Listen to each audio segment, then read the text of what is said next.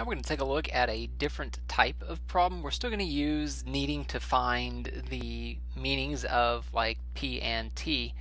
The only difference is we're going to want to use a graphing calculator to answer this one because the graphing calculator is going to make it easier. So go ahead and get your graphing calculator out, press pause, and when you've got it up and going, go ahead and press play so we can go ahead and go over the problem together.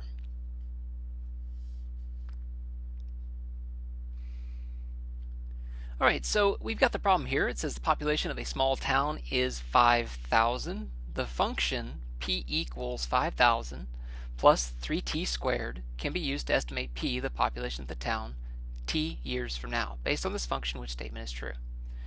So let's go ahead and define our variables first. I see that we have a p and we have a t. So p, let's figure out what p means. Let's figure out what t is first.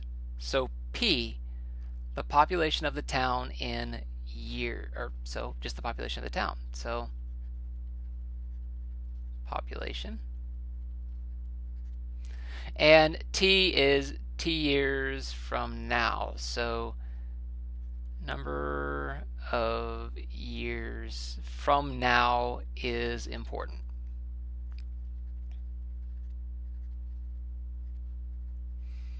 All right, let's go back and read the equation and see if we can make sense of the equation with those words put in for the letters. P, the population, is equal to 5,000 plus 3 times the number of years from now squared. So okay, let's see if we can make sense of that 5,000 and the 3 and the squared. So the population is equal to 5,000. Well, 5,000 is where the small town started. So population is equal to the current population, 5,000, plus 3 times the number of years squared.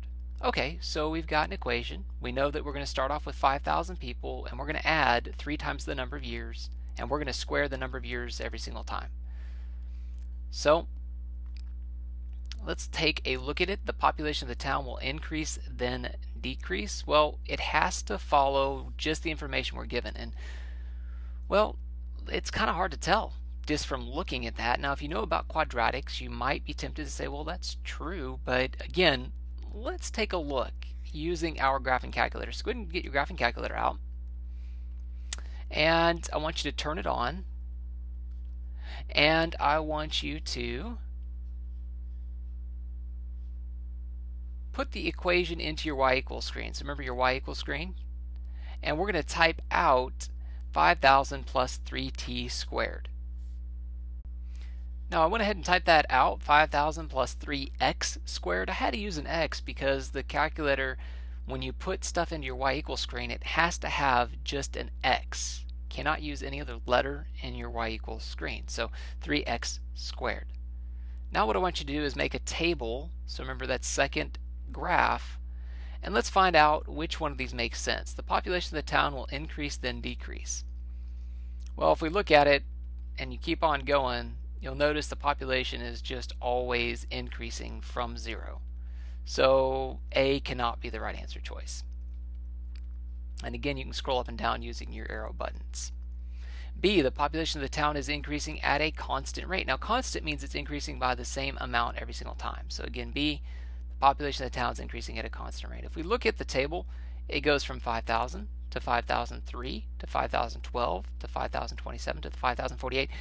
It's not increasing by the exact same amount every single time. So B cannot be the correct answer either. Alright, so let's go on to C. The population of the town will increase by 12 people in the next 2 years. That means 2 years from 0, it should increase by 12. So do we add 12 from 0 to 2 years? And the answer is, well, yeah, you do. It goes from 0, 5,000 that is, to 5,012. That is increasing by 12 people 2 years from now. So it looks like C is the right answer choice. Let's make absolute sure before we move on, and let's look at D. The population of the town will reach 5,700 between 14 and 15 years from now. So again, 5,700, I'll try to keep that on the screen, between 14 and 15 years. So we're going to scroll down to 14 and 15. Okay, 14 years, 5,588. 15 years, 5,675. It does not reach 5,700 between 14 and 15. It's just not big enough. It's 5,588, 5,675. So looks like the correct answer choice is C. The population of the town will increase by 12 people in the next 2 years. Here's one for you to work on your own. Go ahead and pause the video, work it out, and press play when you're ready to see the answer.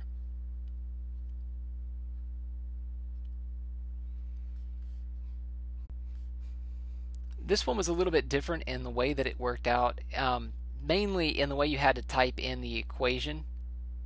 You can't use R and T, so you're going to have to use X and Y. So it might be beneficial instead of writing R equals 2 to the t, writing y equals 2 to the power of x. And let's review real quick how to get that power of x. To get the power of x, you go 2, and then you have to type this little caret symbol right here below the clear button, and then type your x. Now you might see this, or you might actually see the little upside down V, the caret symbol, and then the x. Either one's completely fine. And then you create your table and you answer the question from there. Looking at the answer choices, the rabbit population will increase constantly. It doesn't. It jumps really quick. 512 to 1024 to 2048 to 4096. It's doubling every single time. It's not adding a certain amount every single time. So A is not correct. The population will get half as big every year. No, it gets twice as big every year. Second to last one, C, says the population will increase by exactly 20 rabbits in the next 5 years. Well, that's completely not true, because if you look at this, you'll notice from 0 to 5, it increased by exactly 32 rabbits in the first 5 years. So the last one is the rabbit population will double every single year, and if you notice, it does. 1, 2, 4, 8, 16, 32, 64. The population is doubling every single year, so D is the correct answer choice.